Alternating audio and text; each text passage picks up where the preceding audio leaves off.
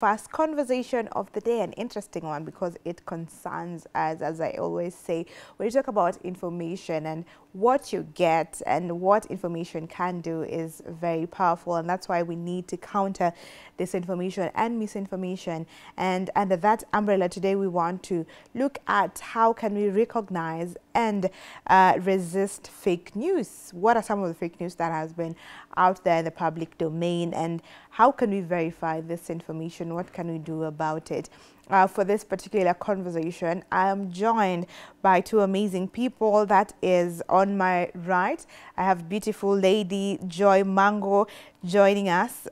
She is a digital democracy fellow at CRECO, and we also have Brian Sengeli right beside her. He's also a digital democracy fellow at CRECO, and we'll be talking with them today. Karibuni sana. Thank you. Glad to have you. All right, so let me start with you, Brian. Tell us a little bit about what you have done or what you do as a digital democracy fellow. Thank you so much. And just to begin, good morning to our viewers. As you've heard, my name is Sengeli Brian. I am a digital democracy fellow at CRECO. And beside that, I work with the Center for Minority Right Development, where we empower and champion for the rights of indigenous minorities and indigenous communities in the country to, of course, avert their democratic rights in the country. So through that, I've been able to undertake various initiatives and also lead program that champion and promote the digital rights, especially of these communities and their participation in the digital democracy in this particular country and also across. So through this, we've been able to have both successes and challenges, but more so since the digital economy or the digital landscape is a dynamic thing, we are still catching up. So we're trying to catch up with it. And that's why we are struggling or striving every day to ensure that each and every person has a chance to participate fully in this particular landscape of development. Okay, great. Amazing thing that you're doing there, and maybe we will be, as we go, will tell us more on what you are doing and how you've enabled them get, to where they are in the digital space. Let me get to you, Joy. Tell us a bit about that, what you do. My name is Joy Mango. Thank you very much, Stephanie, for having me in studio today. So I'm currently a fellow at CRECO for the Digital Democracy Fellowship. I'm also part of the legal team at Shani and Company Advocates. I'm also a member of the Wakili wa Watoto. So Wakili wa Watoto is powered by NCAJ. That's the National Commission for Administrative Justice. And what we do at Wakili wa Watoto, maybe this is how, so far before CRECO, how we have been helping in digital democracy, but it's been mostly for children. So we've taught a lot of children in many schools how to stay safe in online spaces, because children are very vulnerable in such spaces. So we've been teaching them about grooming, about misinformation, how to tell apart who is telling you the truth, who is trying to take advantage of you, we've even taught their parents how to guide your child, how to protect your child from these predators that are online, that are trying to prey on your child, trying to change your child into something they're not. All right, wonderful things that you're doing right there on promoting digital rights. And when you talk about digital rights, we think about freedom and everything. So looking at fake news, we we see a lot of information out here on the social platforms, and some people think that, you know, it's my right, I can put out anything, so why are you following me? Don't unfollow me if you feel like what I'm posting is not news, you know, it's fake information. So it's my space, I do what I want with my space. It's my social media platform after all. So what do you have to say about this? Let me start with you, Brian, and then I come to you, Joy. Well, the space of, or the issue of misinformation is a big deal, especially in the social media journalism, because you realize that majority of the users are the youth, and these are the population that is vulnerable to mis and disinformation, and therefore it's very important for them to have the skills to be able to identify the issue, fake news, propaganda, because you realize that the moment you are poisoned by misinformation, you tend to react to it. And the moment you react to it, it can be negative. And therefore, it's very important for us to develop necessary skills to combat this. When you speak of misinformation, in our country, it's not a new thing. It has been there, and it's something that is perpetrated not only by the small people, but also we've seen senior government officials being the perpetrators of fake news. And apart from them, we've seen also media playing a very critical role in advancing fake news. And therefore, it needs multi-sectoral approach for us to fight the issue, because the moment it goes beyond that, the effect is actually dire, because even those people who spread fake news, they should be aware that they are not only disturbing others, but they are also putting their own lives at risk. How so? Because, for instance, you are sharing information that is not correct, and majority of the in situations where we are having a crisis, for instance, either a political crisis, a health crisis, or even social unrest, those are the times that fake news, misinformation always thrive, because people are out there busy looking for solutions, looking for how they are going to contain the situation, either save themselves or also their loved ones.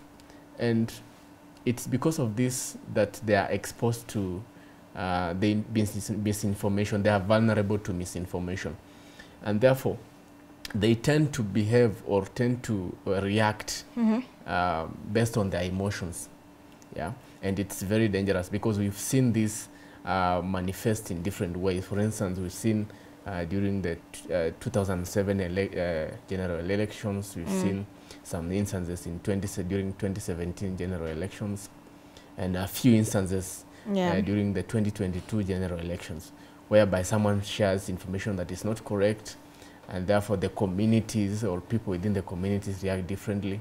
And then we will have chaos. And the moment we have chaos, either in Nairobi, if you stay within Nairobi, you are affected. You don't go to job.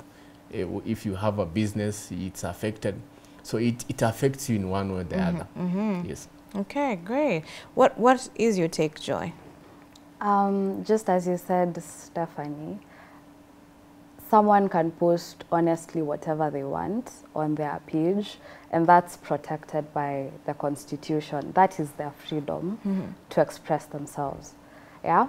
But then, now you as the person consuming this information, you have to be smart. You have to think about it. Who is this I'm getting this information from? It's the same way. I can't be here talking to you about health issues. You get? You have to get your information from from key personnel. You understand? You have to be able to verify the information you're getting. Even if I'm the one telling you this is what the law says, you're allowed to ask, what exact law? Ask for a reference point, so that you're not just consuming information blindly. You do not know where it's coming from. Also, there are many influencers. Remember the other day, Morara Kebaso was expressing himself and he got arrested and charged. Yeah, in that moment, we saw the judiciary, we saw courts coming to at least protect the law and say, yes, in as much as he has freedom of expression, in as much as you wanted to charge him for something he has not done, he still does have that freedom of expression. And he is coming from a point of authority. You understand? Yeah. So if you're consuming information, you have to understand who it is you're getting this information from. Also, you have to look at how people like to consume information nowadays. Instead of someone watching the news, they would rather go on Twitter and look at a thread. Now, you see, we discourage that. Okay. We encourage find news from proper channels. Because in other channels, in someone else's page, when you have just said, mtu atakwambia it's my page. If you don't like it, unfollow. Go follow someone else. Yeah? So if you want credible information, follow credible sources. Follow Y254, follow KBC, follow... Exactly. Instead of following someone else who watched Y254 and is interpreting it for you how they understood. Now you see the effect of that is that this person may interpret it emotionally or based on whatever experience they have had already. Yeah? And you, who if you had gotten the information from the right source, would have interpreted it differently. Yeah. All right. So one key way to combat misinformation from just following anyone and everyone is, in as much as you'll consume information from everywhere, try and find the credibility, try and find the most credible source of that information. Yeah. And I love what you've said because, you know, with the revolution that's happening, people are in the digital space really, and how they consume news is different from how 5 years ago people were consuming news. Someone may not sit down and watch TV. Still, maybe the baby boomers are still watching news at 9 p.m., sit down, watch what KBC is bringing, which is good, but someone else, a Gen Z, might prefer getting their news from Twitter, but we still get the media houses having pages on Twitter. So how about they get to these pages that are actually verified to give credible, to give verified information out there. So there's still that option, really, so that when you get other information, then you're able to know that this is fake information. Let me ask you, Brian, you gave good examples of how we have experienced misinformation, the spread of misinformation. What fueled this? Apart from political events, because in Kenya, you know, that's where people are very emotional and whatnot. What else fueled the spread of misinformation and fake news? Fake news is fueled by quite a number of factors. And one of the things that fuel misinformation, fake news, is one, the digital illiteracy of the people, of the users of social media.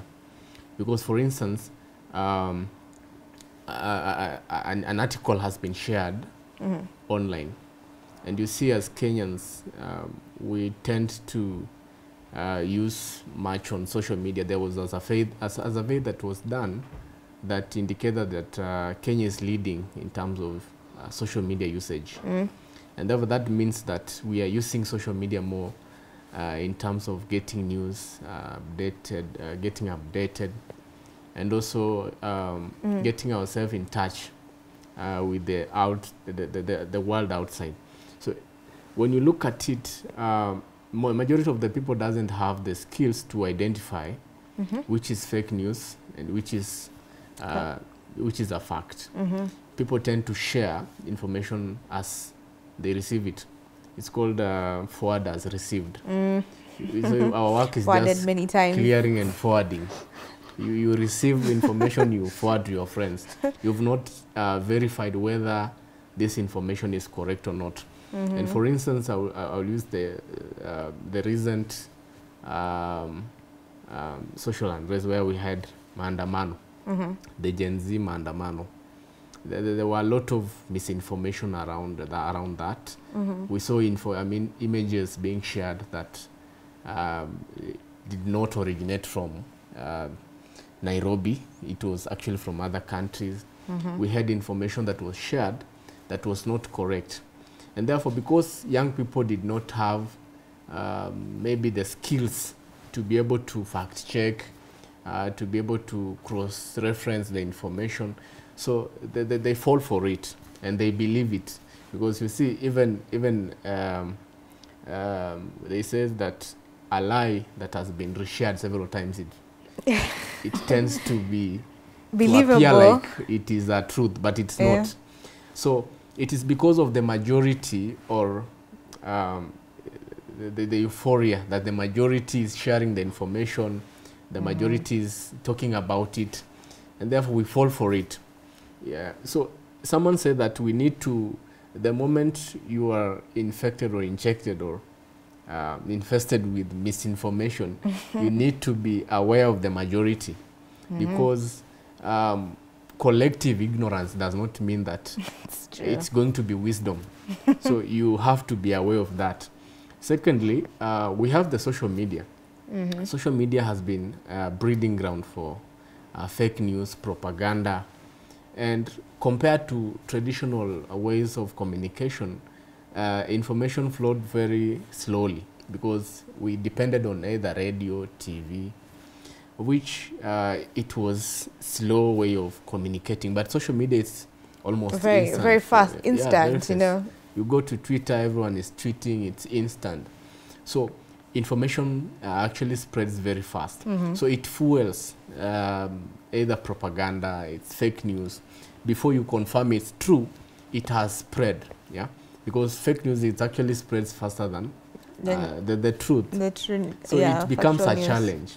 Another thing that fuels it is that we've seen very catchy media headlines, either used by media houses or newspapers, very catchy Clickbait.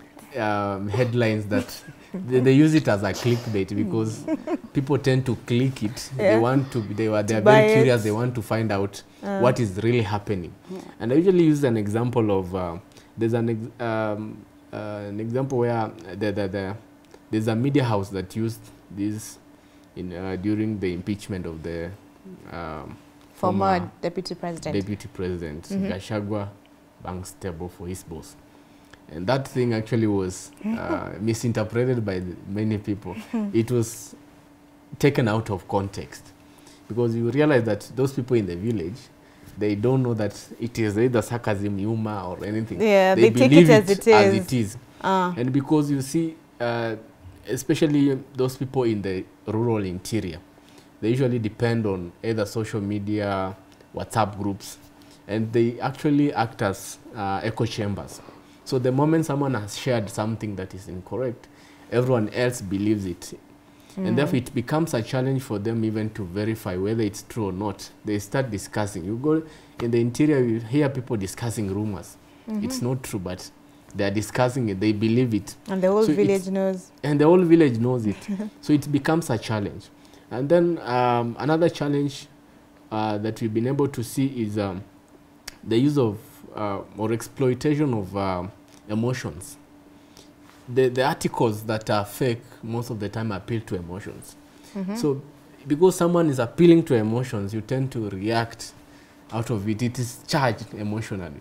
So it is meant to provoke your emotional stature. So you tend to share that information or believe even without cross-checking whether it's true or not. So it is very important for us to to have the responsibility of ensuring that the information we share is correct, because we are not only putting others in danger but also ourselves. Yes, we have the law that protects our freedom of expression, but now what happens after expression, after expressing yourself? Because words cannot be taken back. The moment you say something that is wrong, it is going to cause harm. And you saw harm, it cannot be cured. When the damage is done, Yeah, it's already done. It's already done. Okay. So it's up to us to ensure that we become people who are going to maintain the social media hygiene. Yes. All right, great. You've mentioned a lot of points, and which are very key for us to know, on what really triggers us to spread this misinformation. So when you're very emotional about something, relax first before you share and everything. You mentioned skills. People need to have skills, and I want to ask you, Joy, to tell us what are the skills that we need to have as people who are empowered and who have the knowledge. What skills do we need to have in order to counter and not be perpetrators of spreading fake news? Maybe before I get to the skills question, maybe allow me to build a bit on what Brian just told us, in addition to everything he just said. And I like that you brought out how media houses can also spread misinformation. By that intriguing you with clickbait, by that intriguing your emotional side, you are triggered. You are triggered to follow whatever it is they're talking about. You don't think twice about it. In as much as I mentioned media houses as a credible source of information, you have to realize that these are also people. Yeah, and there is also politics in media. Yeah, but okay, let me interject you a bit. Knowing that how media operates, the headlines, especially now, I understand that the media is also going with what the people in this era want, and Gen Z want that thing that will really catch them and get their attention and want to read it. So is that regarded as fake information, or is it just something to get you interested, and then in the story, as you read the story, then you will get the actual information? Because there's no way they will tell you that Gachagua banged his... Now the question, Stephanie, becomes the table. How many people actually get to the watching and listening to the story? Because many people will simply read the headline, yeah, and tell you, hiya, haukusikia Gachagua banged the table on his boss. Okay. You see, and that's why, again, at times, yes, the media house is here presenting the news to you. And as I have just mentioned, even media houses do have politics behind them. Yeah, they do have supporters, they do have these politicians funding them. Yeah, and as you have said, these other media houses are leaning towards the Gen Z movement, who are not exactly pro-government. You understand? Yeah. Now, these media houses are choosing sides. You get? Now, there's news that we are trying to say the government has done this well. And there's this pro-Gen Z media house. And Gen Z are, no, we're not friends of the government. Now, you see, this media house has to find a way to present its information in a way that their audience will like it. Because we want this audience to come back and see what it is we are putting out. Yeah? So even in as much as, yes, we want to trust on media houses, I would say again, find the most credible source of information. If we are talking about a law, the other day there was this bill to extend the terms to 7 years. Yeah? Very many people had not read the bill, but sent the email to Senate. Now, you sent an email that you do not know says what, you do not know is against what. You need to understand what you're talking about before you say it. Yeah? Okay. Yeah. And maybe also in addition to things that fuel misinformation, is during crisis, things happen very fast. Like during Maandamano, we couldn't wait for 8 p.m., 9 p.m. to go back to the house to see what the news has to say. The updates. We need updates in real time. In real time. Now, that's where part of misinformation is spread. Because while we are still waiting for credible information to be gathered and put out, a lot of misinformation has already been spread. A lot of people have already been misdirected. And a final thing that fuels misinformation is social media algorithm. Yeah, you know, algorithms push for what is liked best. Yeah, and people choose what intrigues their emotion. They choose what appeals to them, and not exactly what is truth. Truth doesn't always appeal to everyone. Yeah, true. Yeah. Now back to your question. On what are the skills? I think I'm still on the media houses, but it's okay. Maybe I have a bias. I mean, have a bias because I work in the media as a journalist, because I know that media tries to be as, you know, for the people, you know, mostly for the people. I understand that there can be some influence, but I know that whatever information where it's, you know, the media, the journalists are guided by ethics and have to give credible information and all. But maybe it's something that the media can work on, look into working on. But let's go to the skills. What is it that people need to know about? First of all, there's the simple skills. While not everyone has the critical thinking skills, not everyone can discern what is truth and what is not.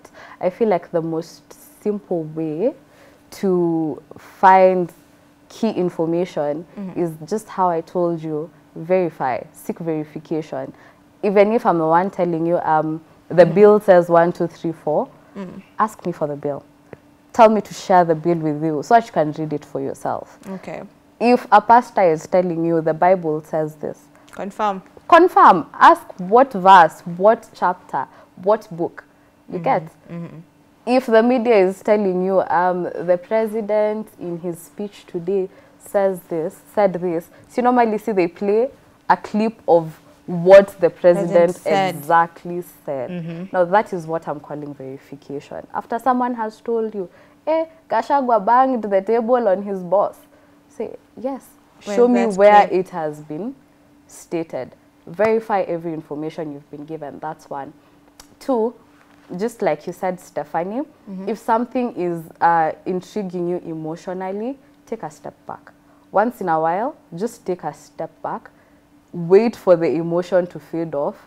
Once the reason comes back, now try and consume the same information again. Now from a point of reason and not emotion. Okay. Yeah. Wow.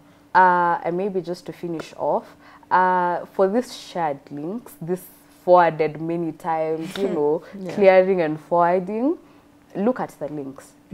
Yeah, is this link a reliable source? Can you rely on, you know, it's like those 2 messages people normally send. Naivas is giving vouchers. You just have to share this link to 25 people. And you clearly see, he link haijamention ata Naivas.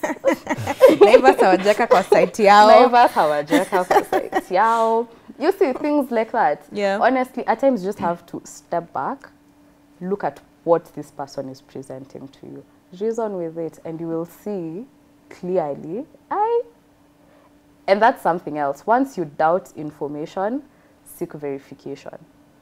Immediately. Yeah. Wow, I love that. And you know, it's not just on the news that we get online, we get on the media, but it's also news such as those ones, you know, to sort of bait you to get to the link, and then it can corrupt you. It can affect you in some point. Get a virus on your phone, you know, get you to send money, because people have been scammed through such. So whatever information it is, really make sure that it is verified. Actually, it is really important for people to realize, to notice that, to know that fake news, misinformation is not presented as misinformation. You won't look at it and immediately know, this is misinformation. You know, the way in the morning segment, you are talking about laced cookies. That's what they look like. You'd have 2 cookies put in front of your eyes, and they don't look different. They're the same thing. You wouldn't know the truth from a lie until you consume it. Yeah? Until you actually think about it. You remember years ago, I think 10 years ago, there was this time it was trending news that quails and quail eggs can treat anything and everything. And people bought quails like People crazy. bought quails, people ate quails. Everywhere you'd go, you'd be served quails. Yeah. Yes, it was just time. hot air. Literally nothing came from that. And again, juzi tena nimeona dragon fruits. Everyone is eating dragon fruits. Everyone is selling dragon fruits. You're being told, yes, dragon fruits are the new quails. Dragon fruits are the new liquid gold. Lies. Yeah, lies. Have you lies. verified that from a doctor? When your doctor would just tell you, hey, tafadhali meza dawa. Yeah. You know, and yeah, we need to mention that as well. Coming back to you, Brian, we have mentioned on the skills and everything, but talk about those people who are in the marginalized areas, because those are the people that you work with.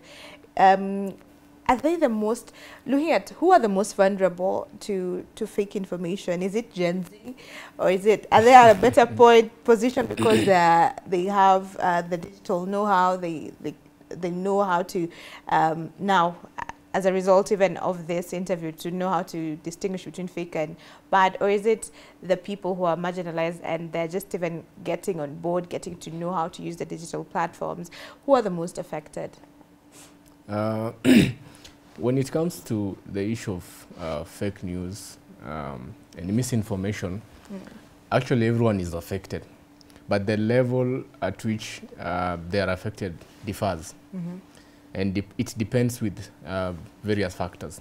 When you speak of the indigenous and marginalized communities, majority of these communities, they reside in the rural areas. And when you look at the setup, the geographical architecture of the rural areas, majority of these areas, number one, doesn't have the electricity, doesn't have the technological infrastructure. So majority of them, first, they are having challenges with internet connectivity. They cannot utilize technology effectively and efficiently like the rest of the populations. So those are the challenges that they are facing. They don't have electricity, they can't access technology, and the few that has the privilege of using technology, they're now the media outlets for the rest of the society or the community. They are the source of information for the rest of the community. So anything And they say goes. Anything they say goes. That if anything that might corrupt the information shared by these individuals, then the whole community is doomed. So majority of these communities, you realize that they rely on, and as I mentioned, media groups, either WhatsApp groups, Facebook groups, where they share informations. And these groups, they act as echo chambers. So once information has been shared there, whether the information is correct or not, these people doesn't have the literacy to verify whether this information is correct or not because of the high illiteracy levels in these areas. So it becomes a challenge for them. So when you look at the vulnerability, you realize that those people are more vulnerable to the effects of misinformation. And come to think of it, whereby we have now the more vulnerable members of the community, like women, we have the children, we have persons with disabilities, we have the aged. These people, in case of any unforeseen circumstance that might happen in the community, they are the most affected. So when you look at it, it is an issue that affects each demographic in a very unique way. She said, she mentioned about the issue of believing information that is not correct. We need to embrace skepticism. Yeah, what you see might not be the correct information. You need to verify whether this information is correct. When someone says that okra water heals cervical cancer, go online, cross-check that information with multiple sources.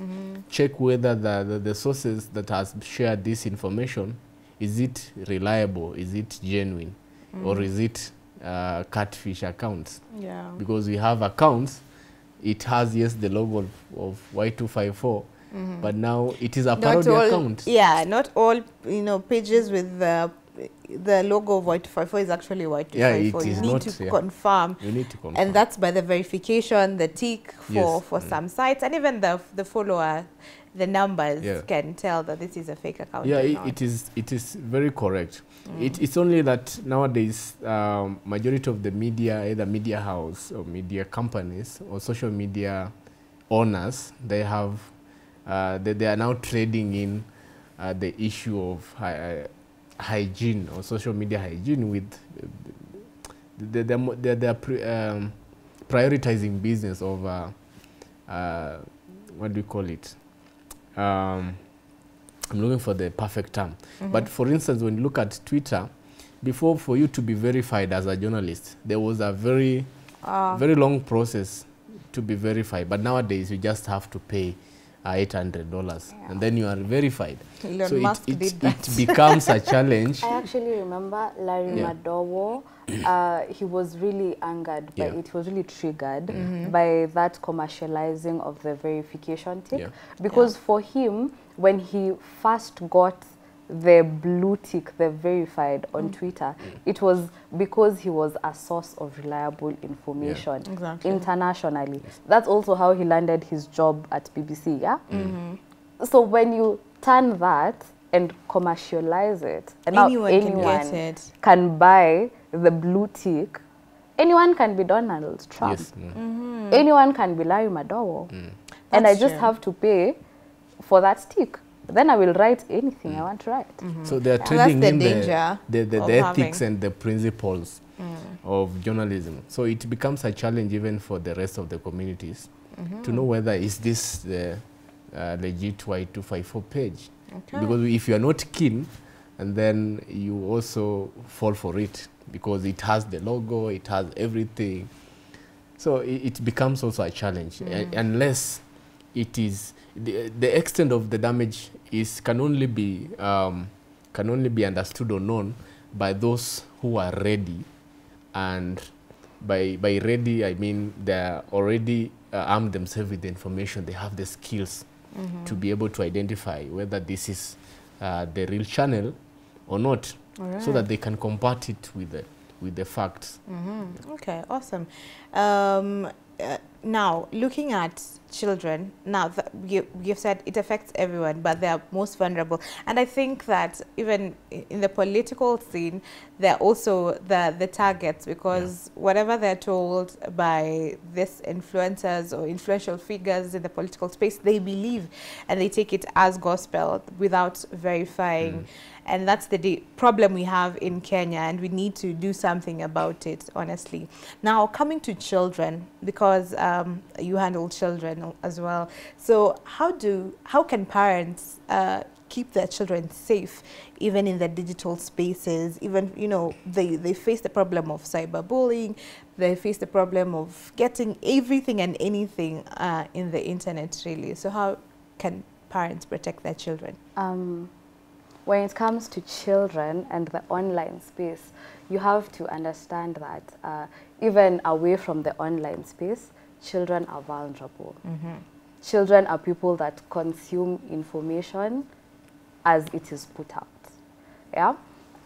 For online spaces, parents need to understand that a lot of what we consume online is age. Okay, the age ranking is for Western countries. And you see, for them, younger ages are exposed to way more than in African countries.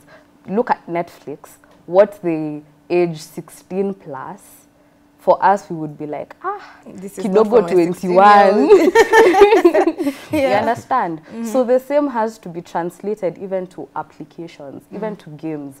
You remember, for people who are very social media and love celebrities, I remember there's this one time Kim Kardashian's child was on Roblox and someone shared a link to her sex tape. My goodness. You see, Roblox is an online site for children's games. Yeah. How does a link to a sex tape end up there? You see, now you have to be keen. You have to watch everything that your child is going through, whether it is games, whether it is educational sites. You have to look at them. You have to be present. That's one thing that is very important, actually, in today's age, and children and the media. Yeah. Nowadays, very many parents have turned to a habit of, you know, I'm busy, I need to keep my child busy, so I buy them a tablet.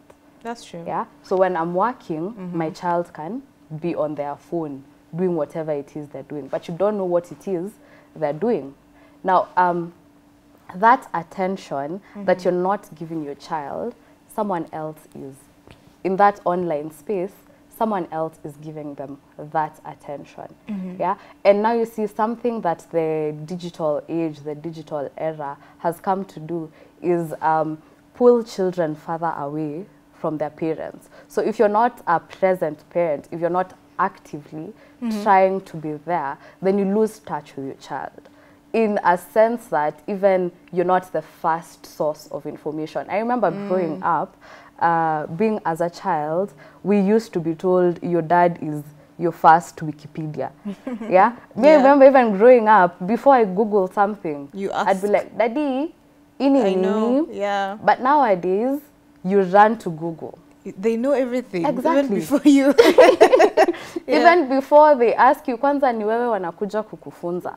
Yeah? You actually need to be a present parent so that you can monitor what is it this child is doing on the phone, who is this child interacting with on the phone. Like you said, there's a lot of cases of cyberbullying, and a lot of them go unreported simply because the child is afraid of the parent.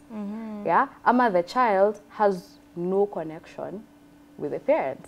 My mom is always working, and daddy is also on his laptop, and me, I'm on my tablet. So everyone has their life, so, you know, I deal with most And now that's where grooming comes in. Because then a 40-something-year-old man in, I don't know, India, somewhere there, will be like, today you posted a very sad photo. What's going on? Now you see, that old man has done something mommy and daddy don't do.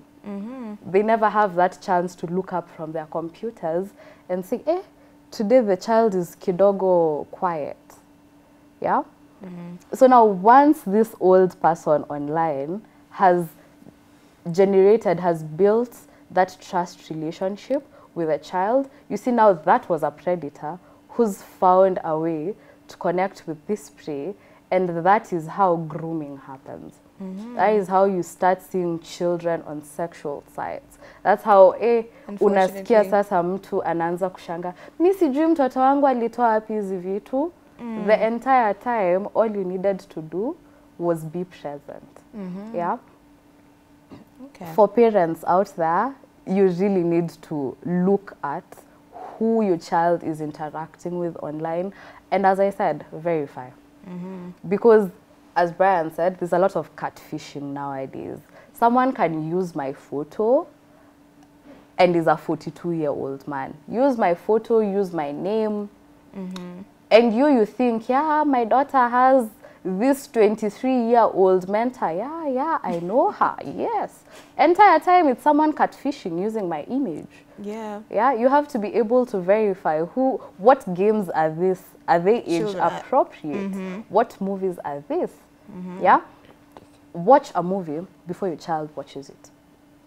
I know many parents hate it, even children themselves. Ata mimi, when I was a child, it was a very no, why that is being, you know, you as a child, you don't understand it, but it is for your own good. Yeah? Allow your parents to protect you, to shield you from the many dangers that are out here. Yeah. Especially in the online space. I think Especially there's in a the time online I found my nephew talking to someone online through the games Roblox. I was like, who's this person you're talking to? Like, no, my friend from the game. I'm like, hey. You know, you need to know really who they're talking to. Especially gaming culture, anyone and everyone games. Games don't have age limits. Yeah, it's That's normally true. 3 and above, 2 and above. You know, and above goes all the way to 60. 100, you know.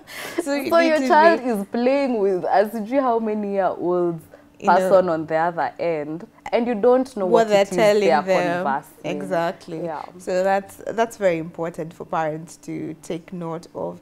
And we also mentioned the roles. You had mentioned that it needs it's a multi-stakeholder. It needs a multi-stakeholder approach for us to achieve success in countering misinformation and disinformation.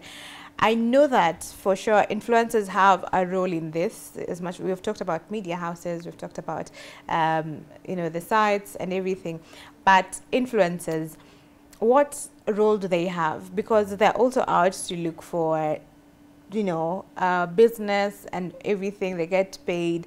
They also, and people trust them. That's the thing, and they get people to get on board on some products and things, you know, which are false, not really recognized. And I know the recent incidents where there was a lady, a prominent lady, who passed on because of going to this particular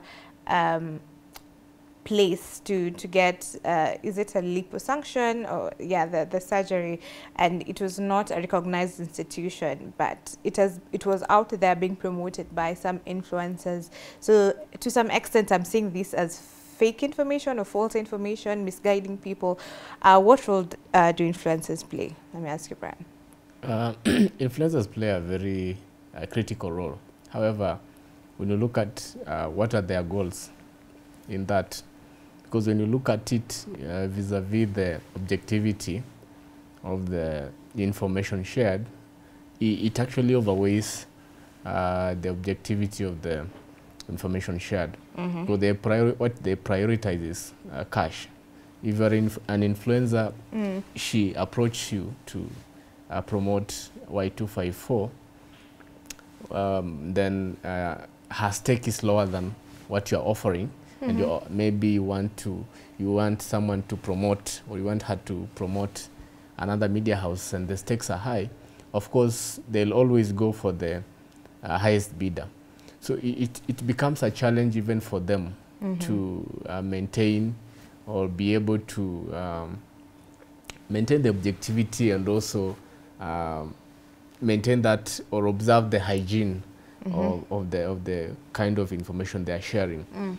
We've seen instances where majority of the influencers, they're actually influencing for something they don't know themselves. Majority of them, even you see those who are influencing for either betting sites. Do they know how to bet? If you ask them, they don't know how to bet. They don't know how the history of that particular company. They don't know whether that company is out to fleece and scam people, or it is on a legit mission. So they can't tell themselves. What they are there is they have been offered cash, and because they have the influence out there, they have numbers either on Instagram, they just take the gig for the cash. So it becomes also a challenge, not only for their followers, but also for themselves. The moment adversity strikes, either that company or that particular institution is closed down, and then it is even a shock to themselves. They start saying, even me, I didn't know. In their innocence. And they're innocent. So it is critical even for our social media influencers to be able to do a background check for the companies they're influencing for or they're working for, so that they can't, they shouldn't be the agents of fake news, demagoguery, and also misinformation, because it is a new thing in the town. Every other person is going for influencers. Whether you are starting a church, you go for influencers. So just find someone in that space, and it is a new trend in town, and it should be. I can't say it should be regulated, but it should be observed keenly, so that we have hygiene in that. Okay. Yes. Actually, Stephanie, for you to see how what big role influencers play, think Kamala Harris. She was bringing out celebrities in her campaigns. That's how big a role influencers play in decision making, in passing of information. Like I was telling you before, you need to be keen. Now you see, influencers are celebrating their freedom of expression. Yeah, and just as Brian has said, at the back of their mind, it's cash. True. Yeah, what is driving them, their main objective is at the end of the day, let me make money. Now there's a different tier, what I would call top tier influencers. These are people who will do their due diligence, the way Brian has said, find out about this company, what are they offering, are there harmful sides to what they're offering. And now you see these top tier influencers, these knowledgeable influencers will say no to that deal, or they'll ask you, could you fix this fast, and I will help you push your product however much you want me to. Yeah, the same way for me, I know if I want anything financial advice, my influencer of choice is Just Ivy. You see, now because she has built a brand around integrity. She has built that brand of integrity. By the time she is coming to tell you as her audience, I think you should invest in 1, 2, 3, 4, 5. You are confident. Yeah, and even if you go back to the institution that she is advertising for, you will find that information consistently there. Yeah. Now something else I like about now this top tier influencers is that, you see, just the way you have said, they protect the brand. They know how to protect brands. And for these verified influencers, there is that duty of care that they have to their audience. Yeah, compared to an unverified influencer, someone just blew up the other day dancing on TikTok. Why would I take financial advice? Yeah. Now, which brings me to my point of, to be influenced is your choice. Yeah. Okay. Influencers are your choice.